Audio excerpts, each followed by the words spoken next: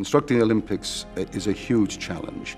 The head of the IOC told me a long time ago that in order to successfully deliver the Olympics, you would have to mobilize your nation as if you were going to war.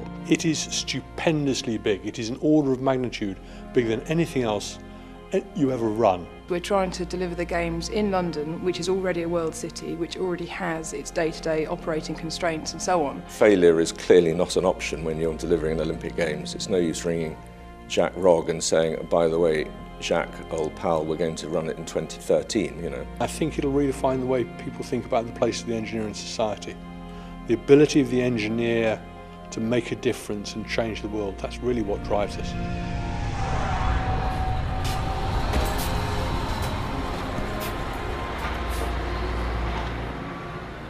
Cities where most people now live, and indeed all aspects of civilization, are based around or fundamentally are supported by what civil engineers do. If you think about transport and energy and water, these are all fundamental necessities of human life. Engineering is fundamentally what makes the world work. Engineering is at the heart of every single thing that we do. When we get on a transport system, it's fundamentally created by engineers. When we go to switch on the light, all of that energy is created by and distributed by and delivered to us by engineers. I can't think of anything that we do, really, as we go through the day where engineers don't have an influence. One of the first projects that we had to commit to when we came back from Singapore was undergrounding 13 kilometres of power lines. Never done in this country before. The clock was ticking. You know, the engineering of getting up and over the central line and then under the main Channel Tunnel rail box, you know, an incredibly precise bit of engineering, 4 tunnel boring machines sort of, you know, racing against time to get it done. And of course, now everyone forgets that the power lines were over there in the first place. I think the easiest way of describing it is the Games are shifting the geography of London. As Sir Robin Wells, the Mayor of Newham, put it, East is the new West. And we're taking 4 of the most deprived boroughs in the whole of the UK and radically transforming them.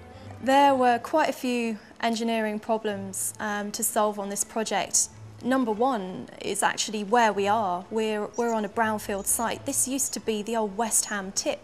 So actually there's all kinds of gases and contaminated ground that we've had to deal with. I remember 7 or 8 years ago going to the site, and it was a post-industrial landscape. So the local landmark was Fridge Mountain, which is just basically a graveyard of fridges. All the rivers were sort of running the wrong way up, full of burnt out cars and shopping trolleys. I mean, it was a very degraded, neglected post-industrial landscape. The public very often don't see the infrastructure which we're so dependent upon. And in the case of the Stratford site, we've spent more money on infrastructure than we have on the stadia. That infrastructure either is unseen, in the case of the cable tunnels, the new sewage system, the new distribution networks for all the different utilities, the roads, the bridges which people, 35 bridges that people will just walk over and be oblivious to the fact that they're even on a bridge. So all of that is taken for granted, and we all do it every day when we go about our daily lives. I think the industry has raised the bar on the Olympics by demonstrating that a hugely complex undertaking can be delivered to cost, on schedule and safely, and basically as near as you can get to the middle of London. Exciting engineering innovation on this project has manifested itself in all sorts of forms. The Velodrome is a triumph in terms of saying how do we take a roof structure which was going to weigh 1,000 tonnes and turn it into a roof structure which only weighs 100 tonnes, rather like a spider's web, but still supports the roof. As you can see behind you, this is a really long span roof. This is like over 120 metres from one side to the other. So the biggest challenge was spanning that with a clear view, best view for the spectators, and that's where the use of a cable net came in. Undoubtedly people get very excited about the form of the Aquatics Centre, which is an architectural issue in the first place, but it's engineers who make the most fantastic architectural forms stand up. Everyone sort of held their breath when the roof was sort of being sort of slotted together and then sort of jacked up and then sort of locked down in position. But you know, you couldn't help but be absolutely fascinated and drawn into that as a construction and design project, even as a non-engineer. If you look at the Olympic Stadium, for instance, would you believe that much of the steel was actually redundant scrap steel that was going to be used for a gas pipeline in the north of England? Our contractors found it, we changed the designs to allow it to be used, and therefore we reduced massively the carbon footprint. It is not only about delivering an on-time and within budget project, but it's doing it in a way that sort of enhances the public perception or the reputation of the industry for actually being able to do things better, safer, and in a way that reflects the sort of priorities of society now, particularly, for instance, in regards to sustainability. We haven't done a carbon cutout games, you know, we've done it our own way. So everything from the whole approach to sustainability, the whole approach to architecture. We've got more temporary venues than any other games in history before.